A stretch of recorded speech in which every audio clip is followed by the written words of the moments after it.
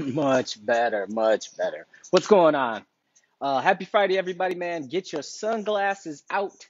Today is like a little preview of spring. Feels like we're touching 50, but we're really probably touching like 20 outside. But the sun is out, snow is melting, feels good. Just wanted to say what's up. Uh, Check in with you guys, man, on the pizza tip. Yesterday we had Michigan and Trumbull. It was delicious as usual. I just was looking on Facebook today, and I'm just gonna go ahead and plug it. I see that Pie Sci is their special is the cheese pizza.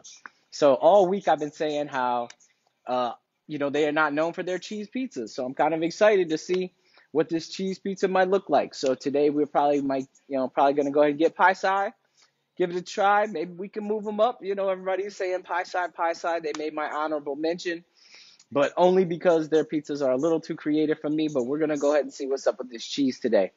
Today, I wanted to talk about how I started my journey with pizza. In 2017, for those that don't know, I did eat pizza every single day of the year, 365 days.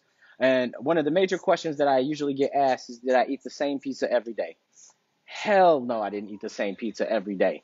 I will tell you, if you ask Ali at Sicily's how many times I ordered pizza, I think at one time it was near 80. And the reason for that is Sicily's was right around the corner from my house. Their pizza's dope, and it was always like my go-to. So whenever I needed some pizza, I ordered from Sicily. So in 2017, I probably ate, believe it or not, the majority of the year I ate a lot of Sicily's pizza over in Southwest. Shout out to Ali over there. We just added an addition onto the restaurant, started working on that prior to the pandemic. Is still working on that right now. Hopefully, when we come out of this, it'll be a nice, beautiful sit-down restaurant, and we'll be able to go over to hang out at Sicily's. Um, Another thing I wanted to talk about is people ask me, what pizza did I have? So I'll tell you how I got started. I got started in Detroit locally, obviously, just eating pretty much every pizza that I could find that I grew up with. I grew up in Detroit and I've loved pizza. I didn't just start in 2017. So by the time I started in 2017, I had already had pretty much the majority of pizzas. I don't want to say the majority of pizza places, but known pizza places, because the crazy thing about the pizza world is it's always evolving. It's one of those restaurants you're always going to get one that's opening and one that's unfortunately closing. So, which brings me to kind of the next topic. I ate a lot of local pizza because I knew where that was, but then I also found this amazing book called Where to Eat Pizza.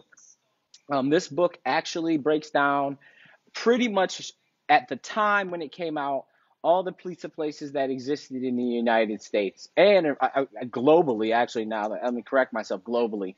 And what it is a bunch of reporters and food critics from all over the United States gave their input on what they thought the best pizza was, and then they did that same thing globally.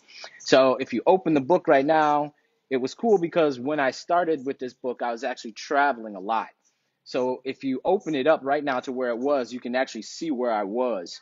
And so let's see, that looks like I was in Minneapolis. And so when I took the book out, wherever I went and ate, if you can see, I actually highlighted, where I ate. And a lot of the times I would either rate it or put something down or a note.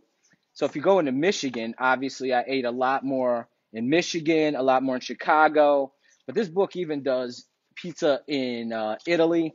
So if you're going on a trip, just grab yourself a really cool guide, Austria, the Czech Republic.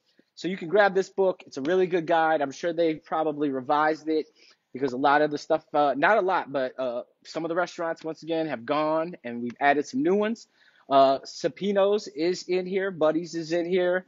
A lot of the staples, but a lot of the new stuff isn't in here because it opened after they wrote this book. Um, Another good book that I used, and this is where I really started to go on my journey on making pizza and really looking at the ingredients and stuff. So I went ahead and got the Pizza Bible, and that was where I started really learning about dough, percentages of dough and things of that nature. And then it's got a lot of really good recipes and on different styles of pizza. So these are the two that I really went off of mainly. I have more at home, obviously, but the Where to Eat Pizza, this book, I honestly didn't leave my bag for a year. So everywhere I went, every plane ride, every time I booked a flight, I would look in there and I'd say, okay, where do I need to eat pizza? And then that was my main MO when I got to town prior to doing a talk or anything that I would do, is I would eat as much pizza as I could. The other question is, how did I stay healthy? A lot of people are like, you ate pizza every single day. How did you stay healthy? Well, I didn't eat a whole pizza every day. And part of doing this was the evolution of learning about pizza and how it affects the body. And so I consulted with some doctors, and really at the time I was already riding my bike close to 40 miles a day. So I just added some extra regimen, added some extra workout, added some extra yoga and stuff like that. And believe it or not, I actually got in better shape because once I started to understand that I needed to eat pizza earlier in the day so my body could process it so it wouldn't feel crappy at the end of the day from having all that dough and all that sauce. And sometimes sauces are spicy and get heartburn and all that stuff. So I really learned to get it out of the way as early as possible. And then the truth of the story is you could tell who had good pizza because a lot of times if you looked at my photos, I would have eaten a whole pizza. Or if you looked at the photo, I would have eaten a slice. So if I ate a slice, it probably wasn't that good. My next video I'm going to talk about is leftovers. People always ask me about leftovers. I personally don't eat leftovers as far as pizza. I feel like once you make pizza in its original state, you can't recreate that, but we'll talk more about that at my next talk. We will talk about there are a couple pizzas that I've experienced around town that do hold up, and there is a couple of methods that I've come across that are tried and true that kind of get pizza back to where it is. So if you're in a pinch and you just got to eat some pizza that day and you've got it laying around, you can definitely warm it up that way. So that'll be the stuff for my next video. All right. Once again, check out Where to Eat Pizza. I think I paid like $30 for this awesome book right here.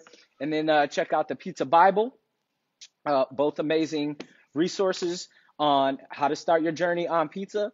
Other than that, grab a slice and I'll see you later.